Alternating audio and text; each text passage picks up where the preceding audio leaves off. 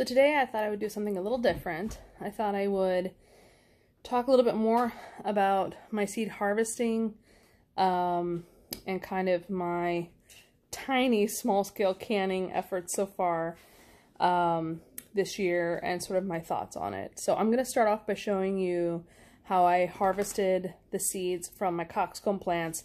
I like to leave them outside. You know, if I had enough surplus, I would bring some indoors, but they're so beautiful outside that and the bees and the other bugs really, the butterflies really love them. So I'm leaving them outside, but they're definitely starting to pop seeds. So I've never harvested coxcomb. I just watched them closely to see what they look like, and I knew what the seeds I had been given by somebody else who harvested them from their plant. I knew what those seeds looked like. So when I saw the little black dots poking out of the edges of the coxcomb, I thought, that's probably the seeds. I harvested some. I pulled out some of the leftover ones from the ones I got last year. They looked the same, and I looked online just to kind of confirm that I was probably doing the right thing.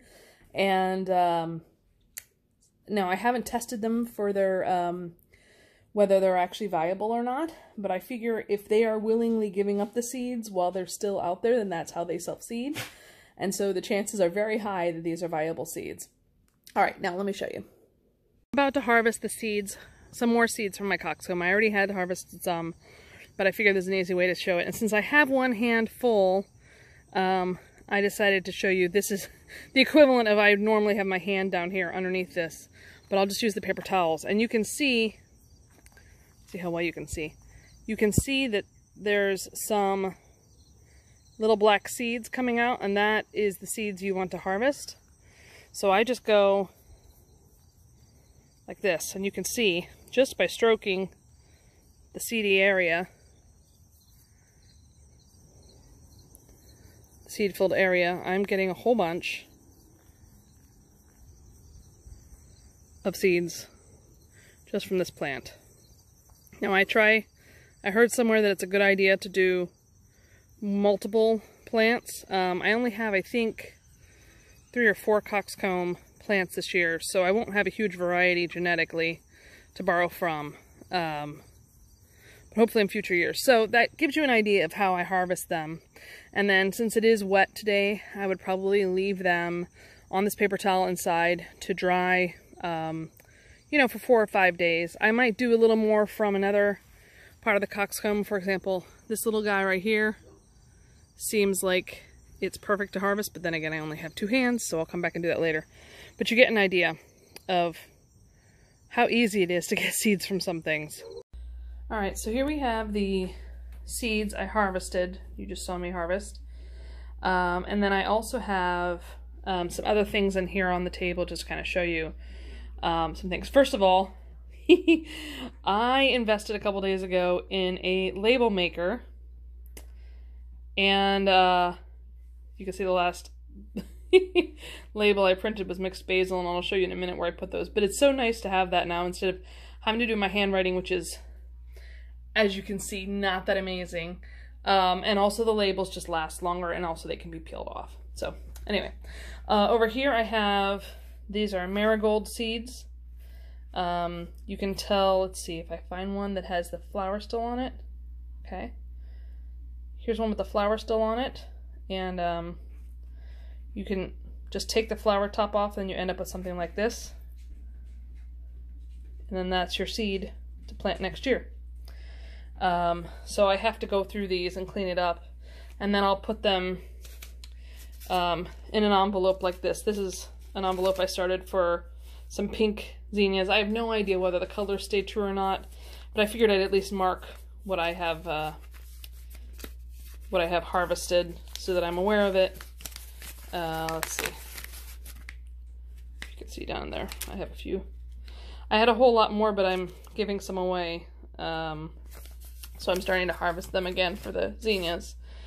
So I gave away my purple Cherokee tomato seeds, but I have harvested the coxcomb.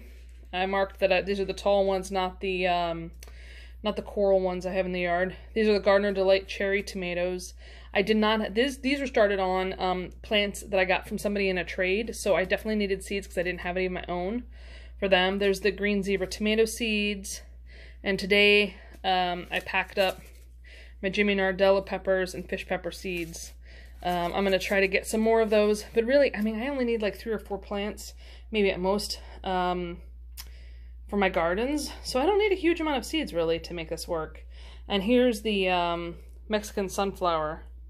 I harvested one of the heads. They grew, as if you saw the last video, they grew voluntarily in my yard this year from last year's harvest. So I decided to pluck a head once the petals had fallen off, and I'm going to let it dry here.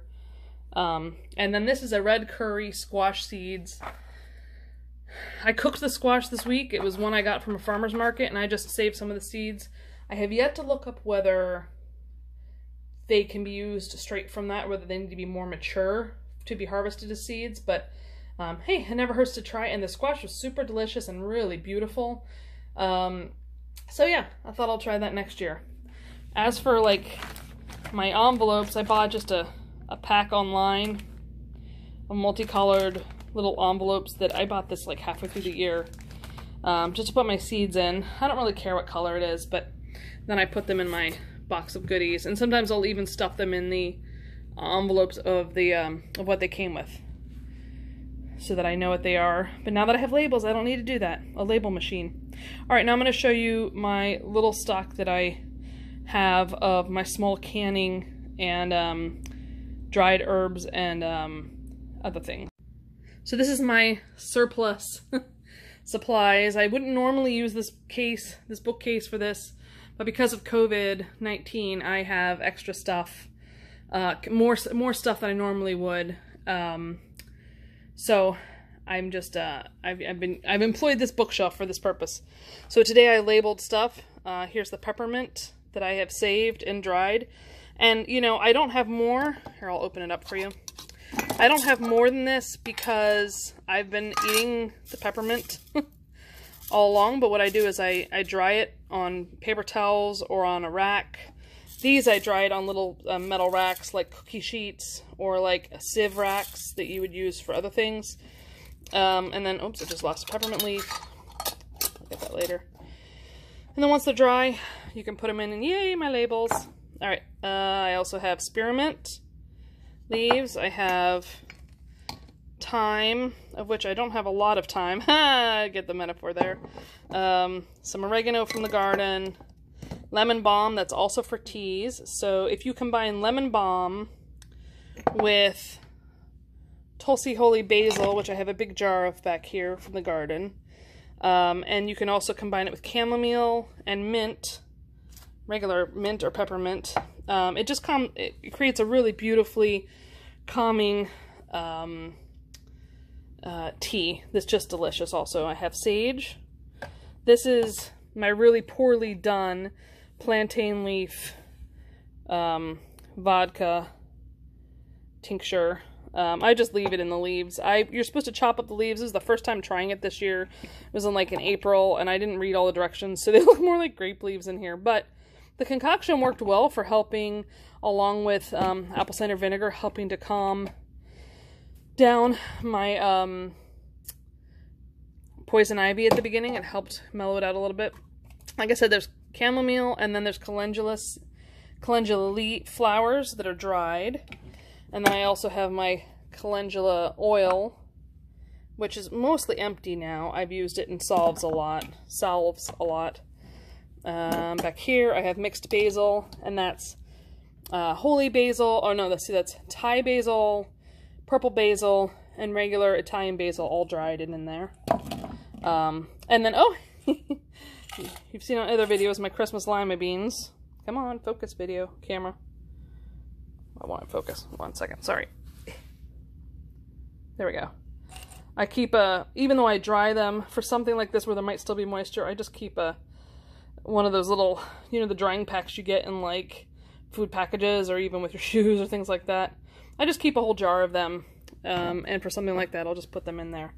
So that's my little herb collection from the garden entirely this year, and it's not very big, but you know what, I'm kind of happy about having it. I'm happy to have these things available, and I'm hoping next year I can have a lot more. But you know, this winter when I'm really stressed out and not getting enough sun, I can make a tea with chamomile. You see, that's all the chamomile I have left, because the flowers get tiny after they dry. And also, I mean, I made chamomile tea with fresh flowers all summer long, so I just didn't have a whole lot of surplus to harvest, especially since I only had like 3 plants. Alright, now let me show you my canned goods, these small rations that I have at the moment. So this is my very disorganized, but you know, I have no shame, canning supply kitchen. This is where I keep the jars. When I use them or have extras left, I put them back in here after I wash them. I have some that I haven't used yet. I have some that I haven't opened yet. So it just gives you an idea of where I kind of keep them on the shelf. And then unopened jars. So I made a huge batch of strawberry rhubarb jam this summer, beginning of the summer. I have 2 of those left. I've given probably 6 away, maybe a little more than that away. This is strawberry jam I made around the same time. And I didn't take the foam off the top. You know, it was my first year doing any kind of canning, and I didn't take the foam off the top, and so you kind of have a little bit of residual on top, but they're fine. We have a couple in our fridge at the moment. This is an applesauce using just the ball canning recipe. I used like, see, I didn't get all the bubbles out either. I used like 4 types of apples. I don't remember what they all were, because I heard and I read that using more than 1 type of apple actually gives a deeper flavor. And I tell you what, I've already gone through 2 jars and it's only been like 1 week since I canned them. So I didn't have to can. Next time I do it, I will not can a few jars worth and keep it out, because I just can't wait. This is my first attempt at canning vegetables. These are, remember the dragon tongue bush beans? Well, they may be purple and green when they're raw, but when they're cooked, they turn white, which is kind of cool. I found that they don't hold up as well as regular green beans when they're canned, when they're pickled. These are dilly bean recipe from Ball Jar, although my grandma wrote it down for me in her recipe book, in her handwriting. It has a little bit of her extra stuff like cayenne pepper in it. But so I enjoyed that so much, and I probably made like a dozen of these, and I'm down to 1. Even though they weren't amazing. So then last weekend, here's the 1 big jar I did of applesauce. I did a whole bunch of small ones, because, you know, I'm just figuring it out. Here's the tall one. You may wonder why I don't have, oh, you can see on my wrist, leftover poison ivy. Yeah, it's healing, but it's taking its time. All right. The reason I don't have the lids on is because I've heard that if you leave the screw top lids on, these guys, right? If you leave the screw top lids on like that, then you can't see if the seal is held. You can't see kind of what's happening here with the ingredients. And also, you know, you can test the seal over time, because the seals can be false and you can find out they're not working well. So if you can lift the jar by just this top little metal sealed cap, then you know it's good. So back here I have 3 jars. This is full, well, what are they called? Quart-size jars. I have 3 full quart-size jars of full-size green beans. These are not from my garden, unlike the other jar. These are ones that I got at the farmer's market last weekend, and it took a little more than a pound for each jar of these, and still I think I didn't pack them tight enough, because look, there's liquid in the bottom. But I've learned that they seem to do okay that way, having the liquid in the bottom, you know, not staying at the bottom of the liquid where they're a little bit above it. I honestly don't think these jars are going to last in terms of being unopened past probably January. I'll probably have gone through all of them. I don't think you understand how much I love dilly beans, pickled green beans. So that's my canning progress so far. Not a huge amount, you know, but I'm learning as I go.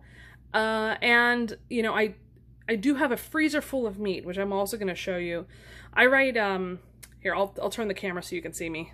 I almost forgot one thing.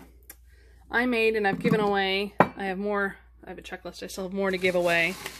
But I made, with my broadleaf plantain and calendula, I made Bug Balm, Bug Salve. I'm not going to dig into this one, but it's with beeswax, calendula oil, and plantain oil. Plantain is not the bananas, that is the leaf that grows wild in your yard that has wonderful medicinal healing properties for the skin and is amazing for getting rid of bug bites. And all you do is... Now, you wouldn't put this on poison ivy or something because it does have olive oil in it, and you don't want oil-based products on things like poison ivy that need to dry up, but it's great for pulling out bug bites because it actually has a... it has the ability to remove toxins. So I have 3 jars of this. I have one in... These are not sealed. These are like decorative jars, but that doesn't matter when it's a salve. So I made like... I think 20 some of these that I'm giving away to friends and family. And then I made 3 of the big ones. I'm actually going to put them in a dark place so they last the winter. And then, oh yeah, up here I have more. So this is the dried plantain leaves. My nice pretzel jar I got from a coworker when we were still going to work back in the day. These are the dried plantain leaves from my yard. I can use them in different things throughout the year, but I keep this one up here because it's just so big, along with some other tea extras. And then this is dead nettle, which I haven't looked up how to use it. I forgot the value, but I gathered it this spring. I think it's good for digestive issues. I have to look it up again. I don't remember it offhand. But these are the dried dead nettle leaves also.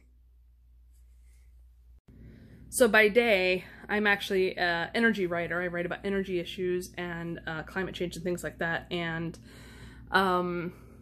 I write about the electric grid. And so while I get why a lot of people like to do canned goods, I'm also aware that the power grid, at least on the East Coast, on the West Coast is a whole different story with the wildfires and mandatory shutoffs to prevent wildfires.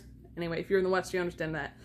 But at least on the East Coast, thus far, the grid is pretty stable, and blackouts happen much less and less, I'd say, in the last 10 years than in the past. Utilities have been better about preventing outages that last for more than like a few hours or even a day.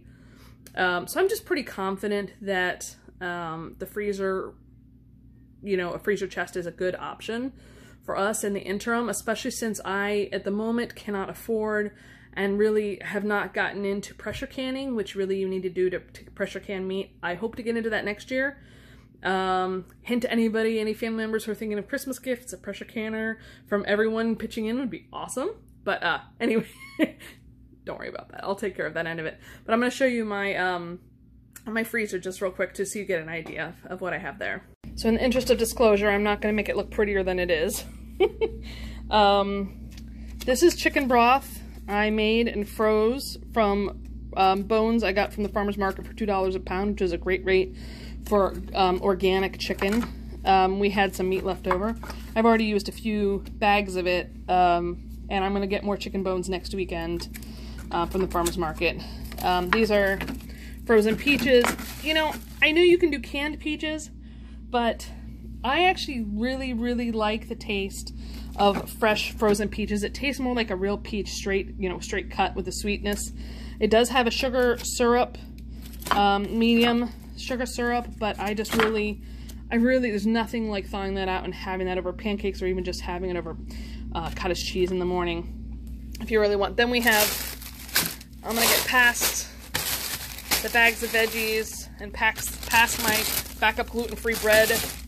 And more veggies, but here I'll show you. I have, whenever I buy chicken thighs, I buy a bulk set, and then I wrap them up tightly with no air, the ones that I'm not using, and I do sets of 2 in each bag, because it's just 2 of us, my husband and I, and so I really only need 2 per meal. So I just take it out and put it in a bowl, because it doesn't hold the liquid very well, it's not waterproof. But I'll take the saran wrapped one out and put it in a bowl and let it thaw for a day, and then we'll have the right portion of chicken thighs. These are some extra tomatoes that I just didn't have time to do anything with to process from the garden. So I just rinsed them off, cored them, took them into slices, And I have them in here, and I will pull them out as I need it. I haven't had to use them yet. And then just about every weekend, I keep these in bags at the moment, but just about every weekend, I go to the farmer's market, and there's a farmer, a lady and husband, who are just really great farmers. And I buy meat every week at the farmer's market. I buy about twice the amount. Oh, that should be over here. Oh, it's lamb. It's in the right place. I buy about twice the amount of meat that I need. And I tend to keep it in bags because it is a deep chest. It's just easier to pull them out in different sets. This is all different kinds of meats down here. These are bones that I need to make soup bones out of. Yeah, I have just a whole bunch of meat in here, as well as strawberries. Oh gosh, I can't wait to make. This is these are not beef soup bones. It was wrongly labeled. This is shin bone, so that's marrow in there. That's gonna be so delicious in a soup. Oh, beef soup with shin bone with bone marrow in it. Oh yeah. Anyway, so that's sort of how the freezer chest is. It used to be filled about up to here with meat at the beginning of the pandemic, because the lady would come every weekend and I would buy probably like $50 worth of meat, maybe even like $75 worth of meat, because I just didn't know how the pandemic supplies were going to go. I gotta clear that off so the seal is better. I'll take care of that in a minute. But yeah, there's the freezer chest, and let me switch to main camera. Yeah, so that's the freezer chest, and it serves our purposes well. It's a good combination of both the canning and the frozen options. I have a whole bunch of beans as well as rice. I think I just bought a 15 or 20 pound bag of rice. So I have a whole bunch of stuff I've stored up. I am not saving enough food at the moment to last us months and months, but certainly we have more than enough, as long as we have running water, that we could potentially have food for at least like a month. The only thing I haven't kept up with that I've meant to is I used to keep like 3 or 4 big bags of dog food on hand as backup, because for a while it was hard to find the kind of dog food my dogs ate. But now I'm not doing that as much, and that reminds me I probably ought to do that. So that gives you an idea of what I do, basically, what I've done this summer, and I'm doing this fall in terms of prepping and saving things. None of it is major prep work. None of it is major homesteading. But, you know, it's my first year trying it. I'm learning as I go. I definitely don't want to, like, make huge investments in things that I haven't tried and don't know if they'll work. And so I think next year I'll probably do a lot more canning, a lot more preserving, maybe even get a dehydrator. But I'm kind of happy with how much I've done. And I'm definitely going to do some more apples, both applesauce and regular apples. And probably some, oh yeah, I have things like fridge pickles and fridge pickled cabbage and things like that. I do that as well as sprouts and things like that. But all right, so that gives you an idea. If you enjoyed this video, please hit the like button. Tell me what you think. Are there any things that you particularly enjoy canned, or any recipes or that you remember your mom or grandma cooking that you'd love to try again? And if you want to share the recipe, I'd love to hear it. And if you aren't already a subscriber, please consider doing so, and please hit that alarm button, that little bell thing that gives you a reminder when I've posted new content. I try to post weekly if I can. And otherwise, I'll see you next time, and I hope you have a good week growing and figuring life out just like the rest of us.